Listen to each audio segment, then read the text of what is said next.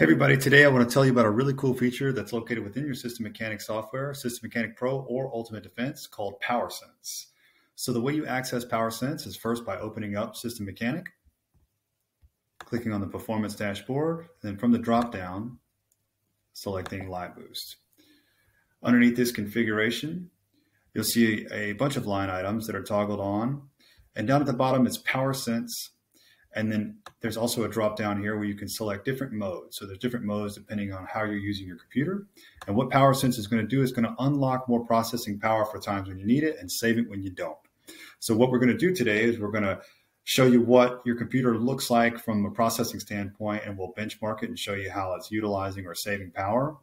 And then we'll also turn PowerSense on and we'll see how we're getting extra power from those cores. And so when you're doing things like gaming or graphic design, how it's going to give you a little bit more boost. All right, so I've pulled up my benchmark software, and what we're going to do is we're going to run this CPU benchmark with PowerSense turned off, just so we can get a baseline. So let's go ahead and click Run CPU Benchmark. And this is going to take a few moments, so I'm going to fast forward in the video to where we go ahead and get our results. Okay, so our results are in with PowerSense turned off. So here's our computer name, single core score 1527, multi-core score 5809. It's going to display our system information. We saw this information before on the benchmark tool. CPU information, memory information, and then it's going to go into specific single core performance. So scroll down now, multi-core performance. Now what we're going to do next, if we're going to go back into System Mechanic and we're going to turn PowerSense on, and then we'll run another benchmark scan, and then we'll compare the results. Okay, so I've got System Mechanic pulled back up. Once again, go to Performance and Dashboard from the drop-down, select Live Boost, and under Configuration, I'm going to go ahead and toggle on PowerSense. And now I have this drop-down with 7 different modes. So just so we can show a real comparison, let's say I'm getting ready to game, or I'm going to do something really intensive. So let's go ahead and just put it into gaming. All right, and so now I'll run a new benchmark test and we'll see what we get.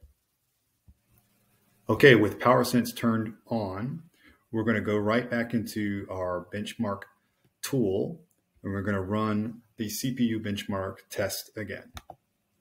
And so I'll stop the recording and we'll come back with the results. All right, so we're back from running another benchmark scan with PowerSense turned on.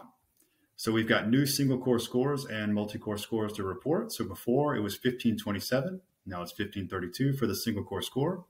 The new multi-core score is 5812 against 5809. So you can see a nice noticeable improvement on both. We'll scroll down and see system information.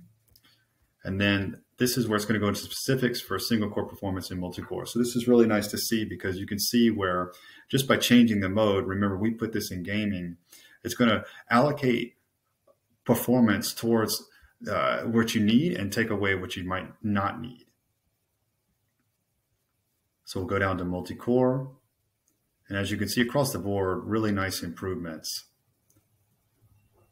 And again, this was super easy to accomplish. This was just as easy as toggling on a switch and turning PowerSense on and making sure you select the mode that's most applicable to what you're using your PC for. Another great way the System Mechanic is boosting your performance.